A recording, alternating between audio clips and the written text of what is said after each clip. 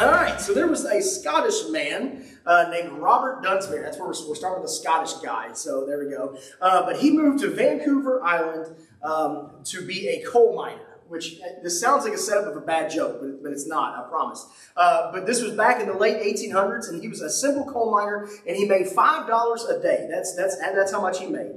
But after the company that he was working for decided that there was no more coal left on that island, Vancouver Island, the company shut down, and they went back wherever they came from.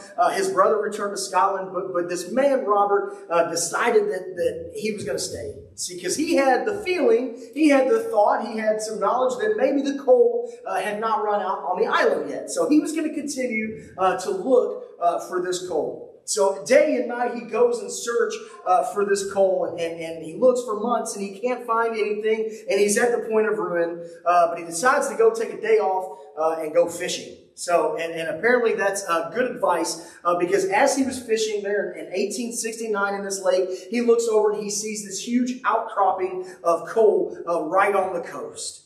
So he goes to the governing officials in British Columbia and he stakes the claim for that land, and he puts everything that he has into this. He gets this acreage for pennies on the dollar, but it takes everything he has to buy this piece of land. So he goes, and by the next year, they were producing 50,000 tons of coal per year. They were the sole coal provider for the entire Royal Navy of Canada. They were the sole coal provider for the entire west coast of the United States of America. They were doing pretty good. So then this man created a railroad to move the coal, and as a result, he was a huge part of the industrialization of this part of Canada. So this man went from $5 a day being a coal miner to when he died, he was worth more than $500 million. $500 million, all because he saw an outcropping of coal and he knew what it was worth, and he threw everything he had at it. This morning we're carrying on with our series in the parables of Jesus by looking at three parables. Three parables, really short parables, very short parables, but three very important parables. Two of them are about discipleship and going after the kingdom of God, and then the second one is kind of the culmination of those two. These are the parables of the treasure, the pearl, and the net. And these parables are all found in the book of Matthew, the 13th chapter, and they are back to back there in that. Now, most biblical scholars don't believe that Jesus necessarily taught these or preached these parables in order, those right in a row. They kind of think that this was just Matthew kind of bringing in a culmination of a bunch of parables that he heard. You see, what we have to understand is Jesus was traveling all around the region of Judea, preaching and teaching. So more likely he would have told these parables over and over and over again, maybe even changed them a little bit and tweaked them to his audience so that they could hear what they needed to hear. But Matthew put these three parables in a very specific order, and we'll look at that why. But these parables follow right on the heels of the parable of the sower, which we have already covered, the parable of the mustard seed and the leaven, which we're going to look at next week, and the parable of the weeds, which we'll look at in 2 weeks. So these three short parables are tucked right in after these big long parables, but just because they're shorter does not mean that they are less significant or less important. They're just concise and straight to the point. So let's look at the first one here. This is verse 44 of Matthew 13. The kingdom of heaven is like a treasure hidden in a field, which a man has found and then covered up. Then, in his joy, he goes and sells all that he owns to buy that field. So there you go. Look at it. Like I said, they were short and concise. Literally one sentence right there. So a man is out working in this field, and he is tilling up this field, and he finds a great treasure.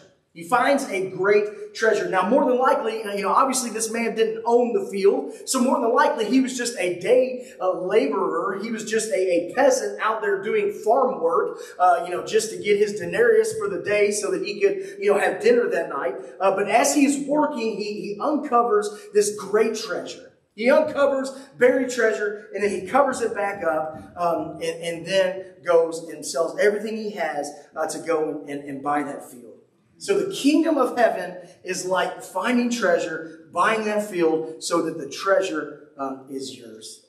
This concept of buried treasure was really big back in the day. I mean, this was the equivalent for us winning the lottery. We talk about, we want to win the lottery. That's kind of like where we're at. This was the first century equivalent of that. They're like, man, I hope I find buried treasure. And there was a lot of buried treasure to be had back then because there were no banks back then. There was no first bank of Jerusalem that they could go and put all their spoils of war into. And there was always strife and there was always fighting among these people. So there was buried treasure, kind of all over the place. So Jesus tells a story about a man who finds buried treasure. So this would have made the listener be like, man, I wish I was that guy. Man, I wish I was out tilling a field, for 1 denarius a day and end up finding a buried treasure that I can just retire for the rest of my life on. So he tells this story about this man working in someone else's field, finds a treasure, but then goes, and after he finds that treasure, he goes and sells everything that he has so that he can afford to buy this field so that he can keep this treasure for himself. The kingdom of heaven is like finding a great treasure and giving everything up to make sure that that treasure is not lost. All right, on to the second one. These are the next 2 verses, 45 and 46. It says, again, the kingdom of heaven is like a merchant in search of fine pearls, who on finding one pearl of great value went and sold all that he had and then bought it. So here we have a very similar tale. This merchant is in search of fine pearls, and he finally finds one in the market that has great value. And when he sees this one pearl that he has to have that has great value, he goes and he sells everything that he has so that he can buy this one pearl. You see, this man, this merchant knew what he was looking for here, and he knew the value of that pearl. There's a story about a man named Roy Weston, we'll say. He was an avid rock collector. He went to a rock show, which is not a rock and roll concert, come to find out, but it's kind of like a flea market where you can buy rocks. He goes to buy some rocks. He goes to this table, and it says, all rocks, $15. So he picks up like a softball-sized rock, and he looks at it, and he says to the guy, he says, so this rock's only $15. And the guy says, I tell you what, that rock is not as pretty as the other rocks. He said, I'll give it to you for $10. So hardly containing his excitement, he gives the man the $10 bill, and he goes out, and what he just bought was the largest known sapphire worth more than $10 million, and he bought it for $10. That's a pretty good investment, all because he knew what to look for. He knew the value of the rock that he had inside his hands. And this merchant in this parable was looking for something specific, and he found what he was looking for, and he knew the value of what he had found, so he goes and sells everything that he owns so he can buy this one pearl. Now, in the first century, pearls were top dogs. Pearls were like diamonds nowadays. I mean, that's what all the elite people wore, the rich people wore. They were everything. So Jesus picks this right piece of jewelry, this right valuable thing to use for this. He says the kingdom of heaven is like a merchant that finds a pearl of great value, and he sells all that he owns so that he can purchase that pearl. Because he doesn't want to miss out on the fact that this pearl is in the market. He doesn't want to miss out on the fact that this could be gone. He can't miss out. He can't lose it. He saw something of value, and he had to have it. He did all that he could to hold on to it for himself. So these 2 parables, that we look at, these are very similar. This is a man working in the land, and he finds a great treasure and sells everything his own. And then a merchant finding a pearl of great value and then sells everything that he owns so that he can buy that pearl. Now, they're pretty much the same story, except for one pretty distinctive difference. The man in the first story, the man out there working in the field, he wasn't looking for a treasure. He just so happened upon this treasure. He was plowing, going to do some planting, and found this treasure. Whereas the merchant, he was literally in the market looking for valuable pearls, and he finds this. Now, I know this is a small distinction, and no, this is not the point of the story, but it still is a distinction that those who are looking for the kingdom of God and those who are searching for the kingdom of God can find it just as well as those who are looking at all. It's very important. It is a very important distinction. There will be those that are not looking for the kingdom and they find it, but the joy is the same. The joy upon finding is the same. The excitement upon finding is the same. And the call to action is exactly the same. And it is this call to action that is the main point of this parable. The call to action is the main point of these parables. The kingdom of God is like a treasure. The kingdom of God is like a pearl. And in order to obtain that treasure, we have to go out and give away everything that we have, sell everything that we own, so that we can get this thing of value and make it ours. It's the call to action that is so important. There's a biblical philosopher named Klein Snodgrass. And yes, his name is Snodgrass. And he has a book called Stories with Intent on the parables of Jesus. This is what he says. He says, these parables presuppose that the kingdom is hidden and available to be found. Put it in another way, the kingdom is present and it is awaiting recognition of its value and the radical action that it deserves. It is not necessarily about reward in heaven or the age to come, although that always plays a part. But Jesus told these stories to announce the presence of the kingdom of God and to elicit the joy of discovery and the radical action of following him. So what we need to understand from these parables is that the kingdom of God, the kingdom of heaven, is there for the taking. It is there for the finding, and the joy and the excitement of finding that is there, but there is a call to action from it. You see, the kingdom of heaven is of great value. The kingdom of God is of great value. Just like the treasure in the field and just like the pearl in the market, the kingdom of heaven has great, great value. And when we see the value of the kingdom of heaven, we can do nothing else but to give everything that we have away so that we can buy this, so that we can attain that. Why was it that the man that found the treasure had to go and sell everything so that he could buy the field? Why was it that this man, when he's tilling up the land and he finds this great treasure, why did he have to go and sell everything?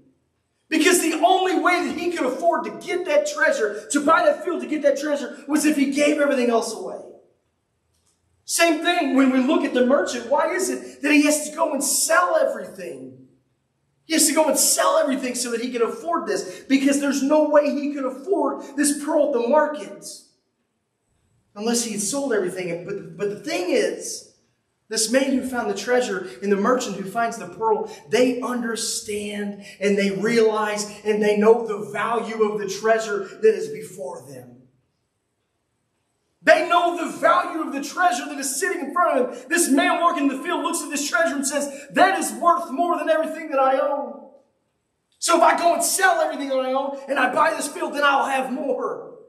And the merchant who's in the market, he says, he's looking at this pearl, and he says, this pearl has value greater than anything that I own. So I'm going to sell everything that I own so I can buy this. The value of the kingdom of heaven is what is at stake. You see, these two men gave up everything so they could gain the treasure. And when we look at the kingdom of heaven and we judge the value of the kingdom of heaven, we have to come away realizing that the kingdom of heaven is greater than any cost that could be there when we follow Jesus. The value of the kingdom of heaven is greater than any value in this world. But see, here's the truth of the matter. All of life is about seeking after value. All of life is about seeking after value. Everything that we do is completely tied to the value that we have placed on things. Our motives and our priorities and the money and the time that we spend shows the values that we have assigned to certain things in our lives. If we put value in our career, if we put value in our family, if we put value in our children, if we put value on building up our bank account, or we put value on comfort and entertainment, we put value on sports, and when we put value into these things, they start getting ranked on what is more important, what has the higher value in there, and that is what we sacrifice for. That is what we sacrifice for. If we have assigned something a high value, and that is something that is important to us and has great value, it's going to be way up here on the priority list. But if we see something and we give it a lower value, we put it way down here on the priority list. If our career is something that we have assigned great value to, then we will work and we will spend hours upon hours ignoring our family so that we can get up the corporate ladder, so that we can have a great career. If we assign great value to our children's success in this life, we will do all that we can to make sure they are set, paying huge sums of money and investing huge blocks of time for whatever it is they are into, be it sports or music or academics. Now, these things are not necessarily wrong or evil, but when we assign something of value higher than the kingdom of God, or higher than the kingdom of heaven, or higher than following Jesus, that's when we've come to a place where we have fallen into sin. That's the place where we have got our priorities all out of whack. You know, there are a lot of issues in the American church in this day and age, and there always has been, and until Jesus comes back, there always will be. But the biggest problem that we have in the American church is the fact that we do not value the kingdom of heaven. We do not value the kingdom of God, at least not nearly enough. Not even close. We look at the kingdom of heaven as something that's far off into the distance. We'll deal with it once we get there, but the truth of the matter and what Jesus teaches over and over and over again is that the kingdom of heaven and the life that we have now are one.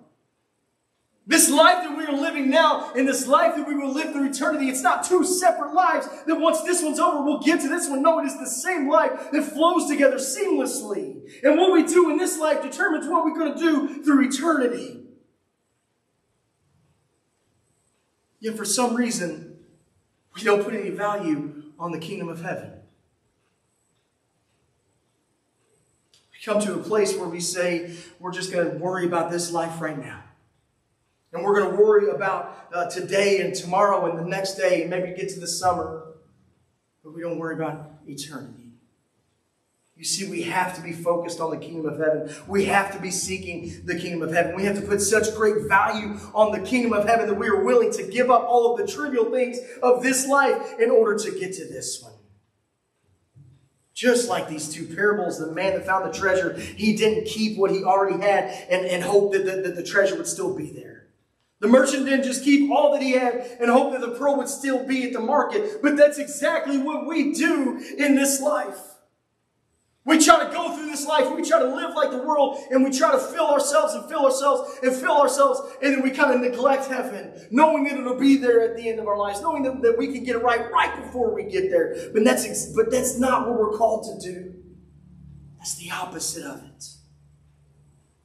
You see, the things of this life, if they have a higher value than God or the kingdom, then we are in contrast or competition with God. You know, if we decide that we are tired and we're not going to get out of bed to go to church or get out of bed to pray, or that we're too tired to read our Bible, then we value our comfort and our relaxation more than we value the kingdom of God.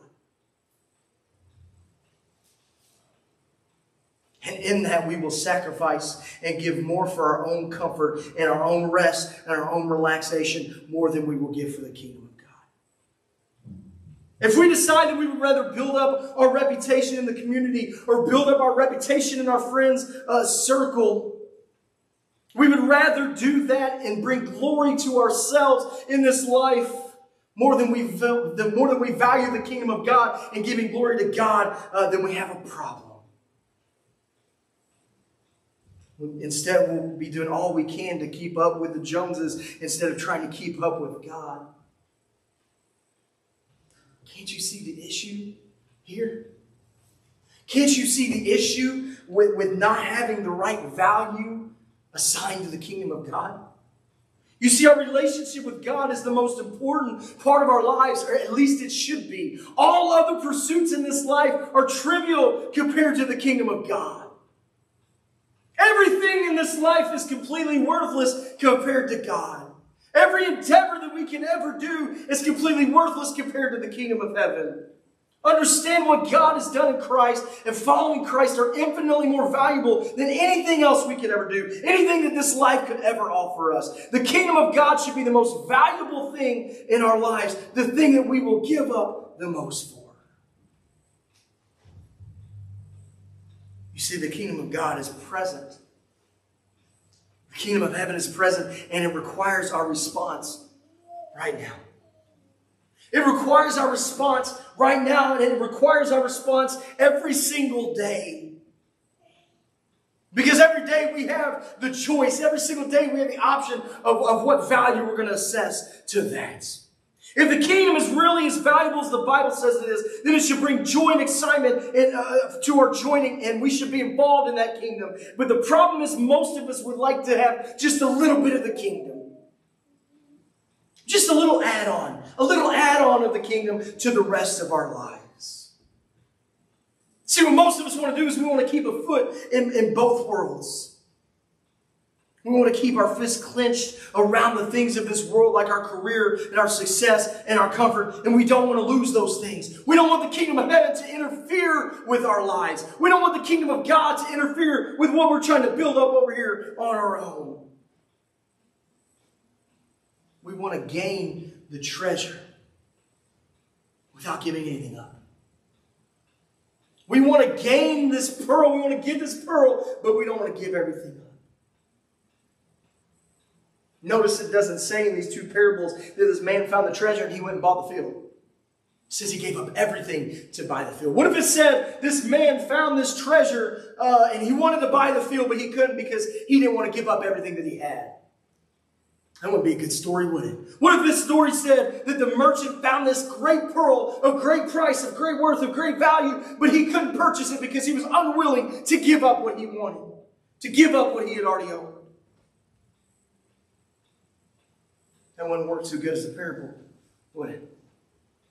You see, we want to gain these treasures. We want to gain the treasure of the kingdom of God without giving anything up. But you see, these things that we hold value to will eventually come to a head, and they will be pitted against each other. It'll be the kingdom of heaven versus my own comfort. It'll be the kingdom of heaven versus my family, or the kingdom of heaven versus my career, or the kingdom of heaven against my AAU baseball team. Where do we stand? Which one do we pick? Which one of these things has more value in our lives? And parents, listen up. The value that you assign to these things will be the value that your children assign to these things. If you are all in for the kingdom of God, chances are they will be too. If you are a full-time follower of Jesus and you do everything that you can, you sacrifice and you're all in, more than likely they will be too. If the kingdom of God is the most important thing in your life and the thing that you value the most, then more than likely that's what your kids will have as well. But if you as a parent assign your career or your comfort or your entertainment more value than the kingdom of God, then that is right where they're going to line up with as well. If you treat church and the kingdom of God like something that is only there when there's nothing else to do, and that's how they're going to act as well. If you treat the kingdom of God like a leftover, and that's how your children are going to act. That is where their priorities will be. So where is your value? When you start listing the things in your life, what value do you assign to things? What are you willing to give everything up for? What are you willing to pay the price for? Because here's the deal. There are eternal consequences to this life and how we live it. There are eternal blessings for how we live in this life, and there are eternal curses for how we live this life. And that leads us right into the third and final parable that Jesus gave in this passage. This is from verses 47 through 50, is where he says, again, the kingdom of heaven is like a net that is thrown into the sea and gathered fish of every kind. When it was full, men drew it ashore and sat down and sorted the good into containers, but threw away the bad. So it will be at the end of the age. The angels will come out and separate the evil from the righteous and throw them into a fiery furnace, into a place where there will be weeping and gnashing of teeth. So right after Jesus tells these stories about this great and valuable kingdom of heaven, he says, well, there will be some that are thrown into the fiery furnace. There will be some that gain this great treasure. There will be some that gain this great kingdom, but there will also be some that are thrown to the weeping and gnashing of teeth. This is why it's so important. This is why it is so important to see the treasure and to know the value that is there for that treasure. The kingdom of heaven is like a net that brings in all of the fish. The good fish are kept and the bad fish are thrown away. The righteous will be kept and the evil will be thrown to the fiery furnace, to a place of weeping. Jesus is telling them that there is a reason why they need to gain this treasure of heaven, why they need to gain this pearl of great price, because there is an alternative, and an alternative to the treasure is not good.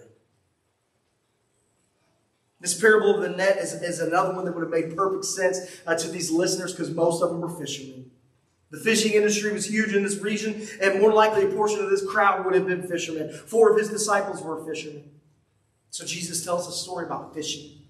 And this net that he's talking about here, it's called a drag net. And the purpose of this drag net is that it was weighted on one end, and they would throw it into the water, and it would go all the way to the floor of the lake or wherever they were fishing. They would pull it in, and everything within a radius of the boat would be caught and brought up. Literally everything would be caught. It was a net that caught everything, and the fishermen would pull this into the boat and start sorting the good fish from the bad fish, the fish that they could sell at the market and the fish that they couldn't. So Jesus uses this analogy to show that all will be brought forth.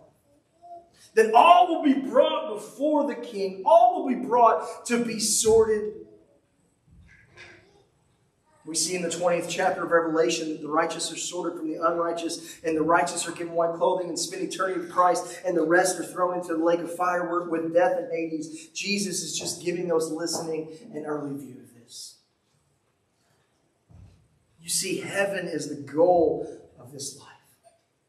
The kingdom of heaven is the goal of this life. It is the joy and the excitement that we all want to attain. It's the place where we all want to be sorted to. It's the goal, eternity with Jesus. But there are requirements.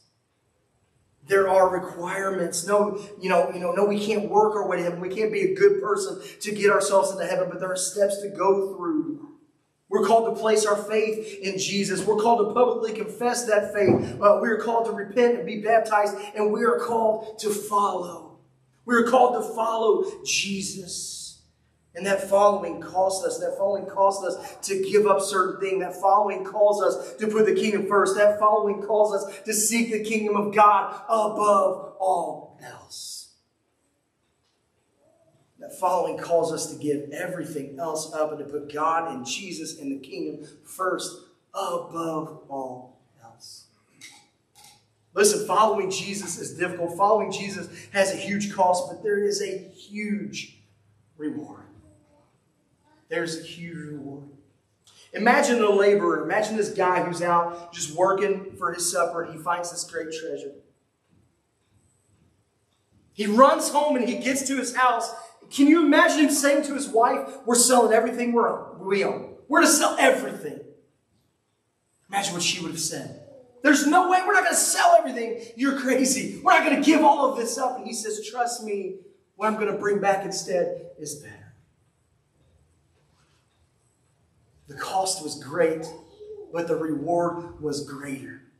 Imagine the merchant. He goes home and he tells his wife, he's like, look, we're selling everything that we own so we can buy this one pearl. I've tried to make some Amazon purchases in the past, and Brooke's like, absolutely not, you're crazy. I can see the same thing going on here. But he says, trust me. She says, that's too much. We can't sell everything that we own. He says, trust me, what I'm going to bring back will be worth it. It was a great cost, but the value was so much better. You see, the kingdom of heaven is worth so much more than we could ever possibly give up. Look what Jesus wrote in Luke 14, where he said, now great crowds accompanied him, and he turned and said to them, if anyone comes to me and does not hate his own father and mother and wife and children and brothers and sisters, yes, even his own life, he cannot be my disciple. Whoever does not bear his own cross and come after me cannot be my disciple.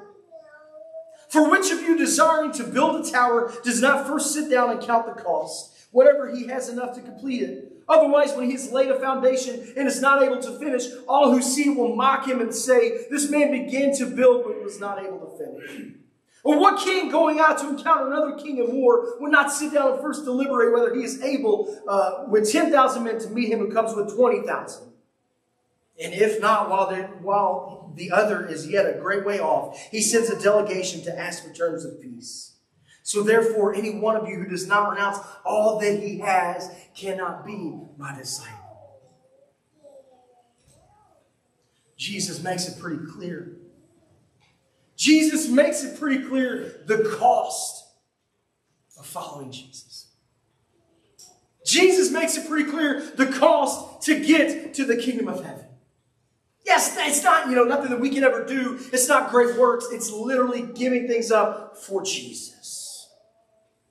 The kingdom of heaven is going to cost us. Following Jesus is going to cost us, but it will be worth it. Because how tragic would it be for us that are so perfectly set up to gain the kingdom of heaven, miss it for something of this life? How tragic would it be for those of us who have grown up in the church, who've grown up in a country with religious freedoms, who have grown up with like 10 Bibles in their house? How tragic would it be for us to miss the kingdom of heaven because we were so focused on this life?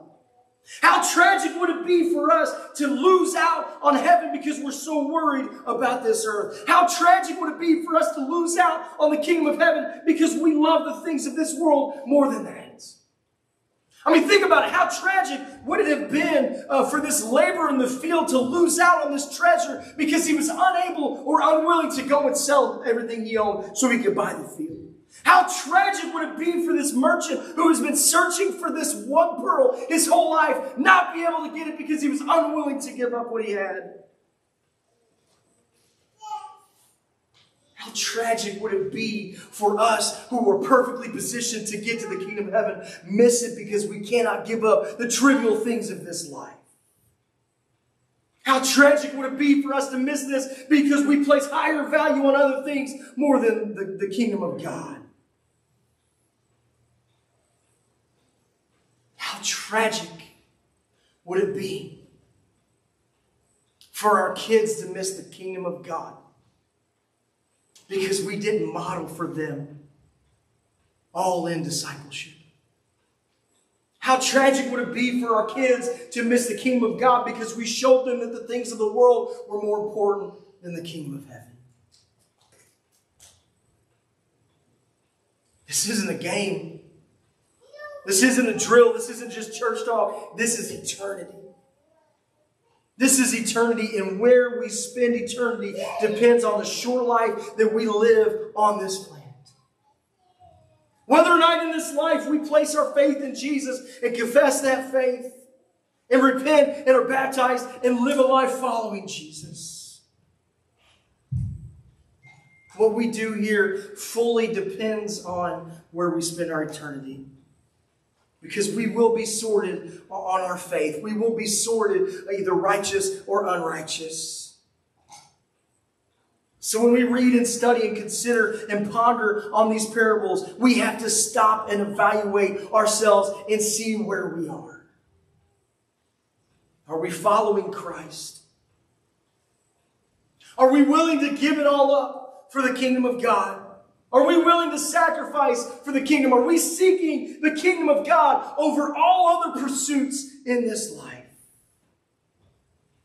Because when the time comes for sorting, all will be sorted. In church, we need to be 100% sure that we are actively following Jesus.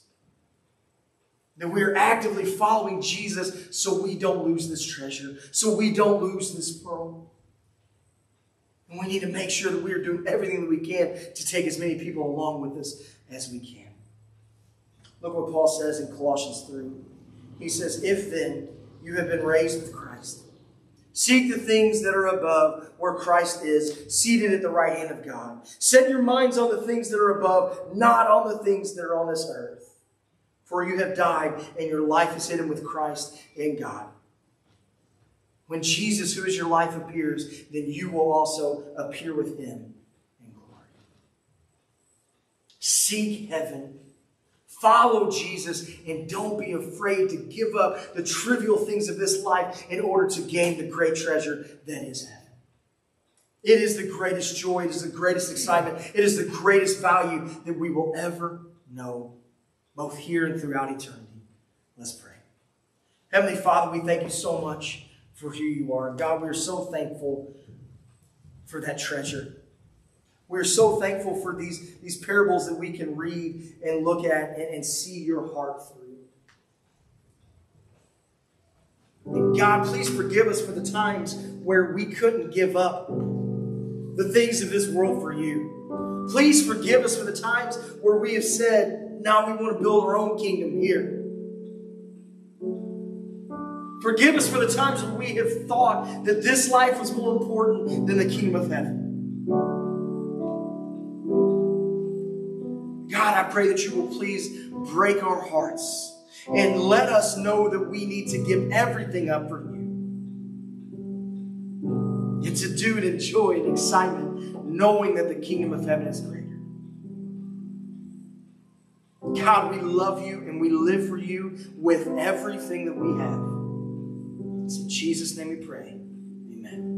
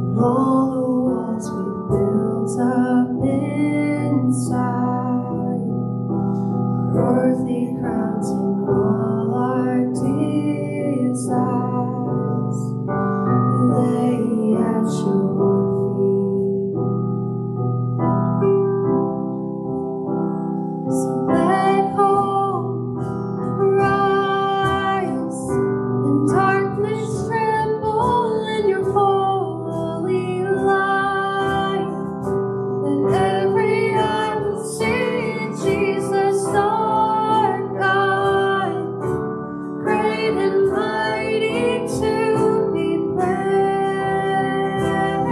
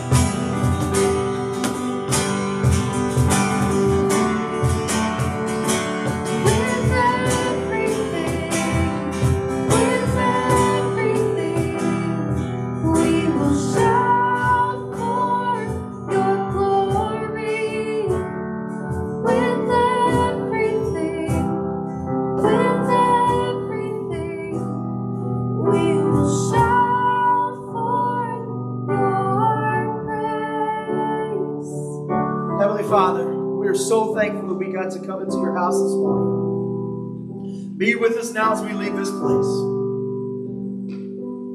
Let us live every second of every day for your kingdom. Let us be a light to those outside these four walls. And we love you and we are yours. It's in your Son's name we pray.